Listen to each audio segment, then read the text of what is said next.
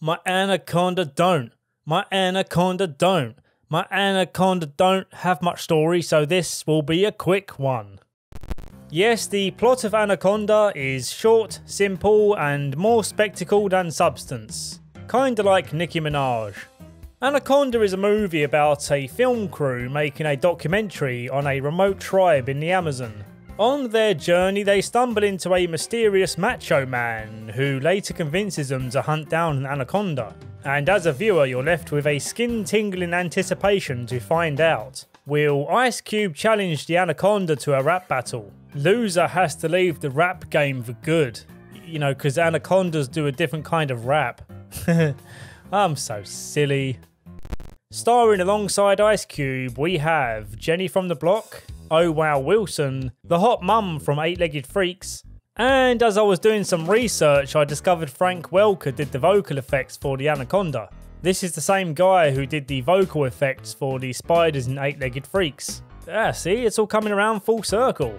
It's all connected, man. The story of Anaconda begins when the documentary crew hop on board this raggedy old boat. Ice Cube is the cameraman, Jenny from the Dock is the director, there's an extremely British guy, Morning. And British guy is the presenter.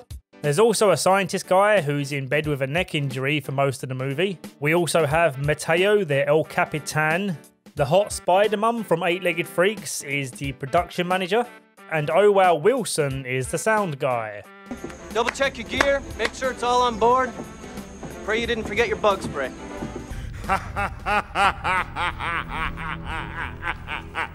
You have no power here.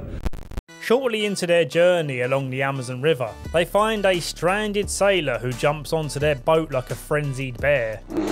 I'm not sure if this guy who we just met is sketchy or not. Maybe the music and facial expressions will provide some clues.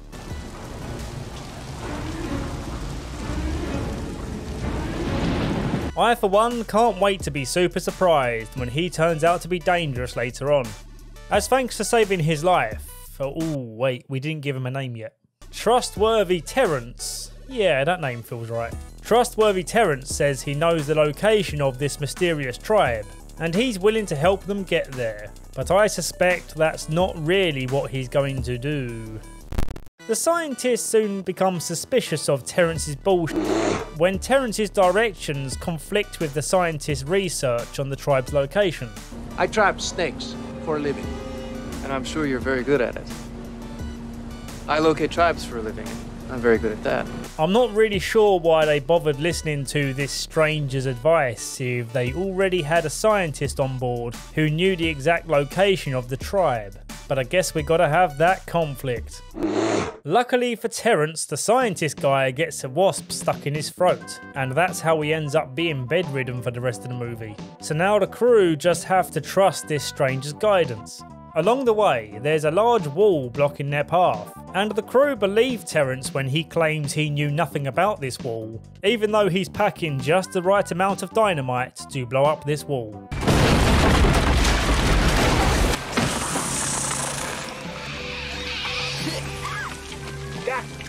Raining Snakes isn't just a great name for a metal band, it's also a great visual clue to expect more snake-related stuff in the upcoming scenes, which is great news because we're very excited to see the Anaconda chomp down on Oh Wow Wilson. And surprise, surprise, it's kind of Terrence's fault that Oh Wow got killed by the Anaconda. Just like how he indirectly got the captain killed earlier. Yeah, I kinda skipped a few minutes to accommodate the Owen Wilson death surprise joke. Was it worth it? Absolutely. Well, at least now we can look forward to seeing how Terrence will get everyone else killed. You brought the devil! There's the devil inside everyone. Jenny from the tank top attempts to bait Terrence into a trap using her pheromones, and even though he sniffed out her intentions, he was then outplayed by a British boy and his trusty 9-iron. I'm still not sure why British boy took his golf clubs on board a rickety riverboat on the Amazon. The worst place on earth to practice golf apart from an aquarium. But that's Terrence taken care of for now, until he starts killing again. Yeah, you probably should have thrown him in the river like you suggested earlier. In this scene, the boat is stuck for the second time in the movie, and the Anaconda takes the opportunity to eat British Boy, in the only death that can't directly be blamed on Terrence in some way. But then again, he did just kill Hot Spider Mum, so he's still on my bad people list. And I advise you to keep him on yours, because you know he's going to carry on being a bad boy. Don't get me upset. Even though Terrence gets taken out once more during a scuffle, he somehow survives being tranquilised and floating down the Amazon River face first for God knows how long. This river can kill you in 1,000 ways. Jenny from the plot shoots some chunks out the Anaconda's head, which is weird because later on the Anaconda has a fully healed head on its body neck.